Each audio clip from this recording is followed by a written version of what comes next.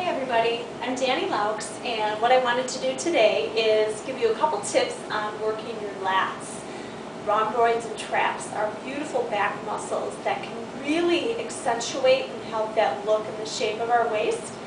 And one thing that you can do if you don't have a pull-up bar like I have up here on my ceiling, or let's say an injury or something like that does not allow you to do a pull-up or a chin-up movement, you can modify it by taking a band, and you can use the band over the top of, let's say, a pole or a nice sturdy base that you have, and you are going to get into a position that would look similar to doing a chin-up or a push-up.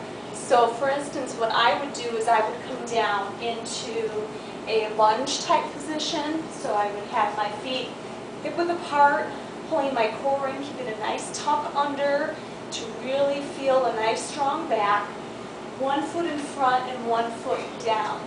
So when you get into your lunge position, you're going to still keep that glute tucked under nice and strong, and you're going to feel that whole arm and chest lifted up tall. What I'm going to do is I'm going to take my band and I'm going to hold it for enough resistance. So for instance, if I need a little bit harder, I'm going to take my hands up higher and shorten the band to make it more challenging. Otherwise, I'm going to take my hands and I'm going to keep the tuck under and bring my body slightly forward as if I'm bowing. So I'm creating that nice line for the back to engage into the lats. So when I have my arms out to the side, my shoulders are down, I'm going to pull down, squeeze those shoulder blades together.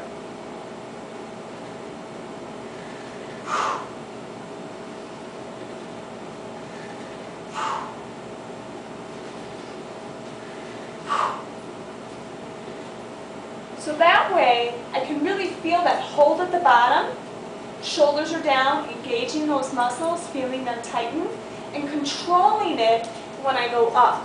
So when you're controlling it up, that's extremely important because that's creating that resistance that you want to feel, and that's where the muscle is going to get stronger. You can also take a little bit of a more inside grip so you're not as wide. So if you wanted to do something like that, you can take your hands in or out and just bring it closer to the body.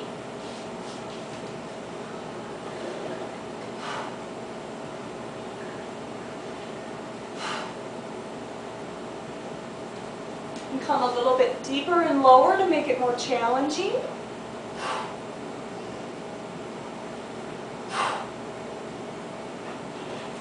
So that palms in that type of a position would mimic a little bit more of the chin-up type of a movement. So you can modify based off of how you're feeling.